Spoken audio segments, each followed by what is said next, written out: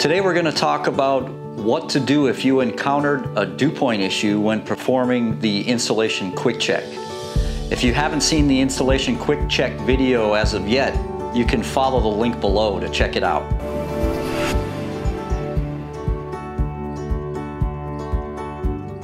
When conducting the installation quick check, the first thing we looked at was the ambient conditions, including and noting the ambient dew point.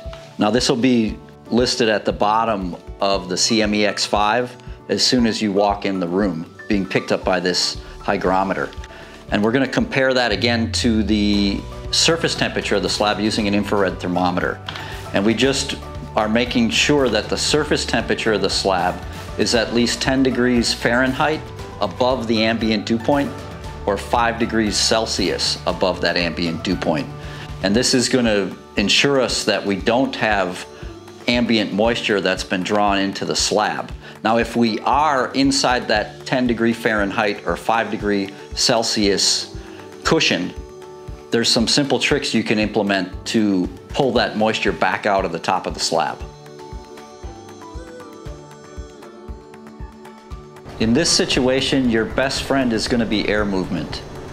And we can implement this pretty easily by using fans and running them across the surface of the concrete slab. What this does is it actually pulls the moisture back out of that surface area and puts it back into ambient conditions.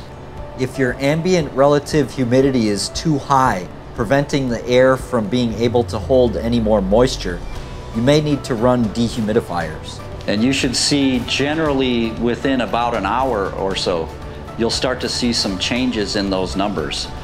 Now, once you've implemented the fans to remove the moisture from the surface of the slab, now we're going to follow with the concrete moisture encounter to press to the surface to get the percentage moisture content. And we want to see that that percentage moisture content has come down to an acceptable level for installation. If that number has not come down to an acceptable level for installation, this can be a sign that you may need to mitigate.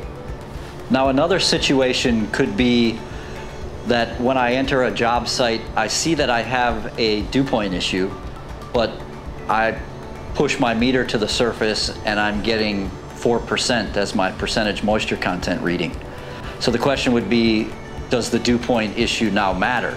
The answer is yes. You want to correct that dew point issue again with fans and then go back and test with the meter, and you'll see that that 4% has probably come down. Generally, older concrete will have a lower percentage moisture content than a newer concrete.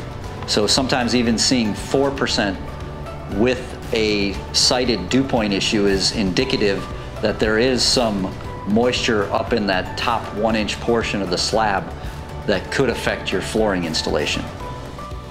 By implementing this installation quick check and understanding how to solve problematic dew point conditions, you can protect yourself against moisture-related flooring failures.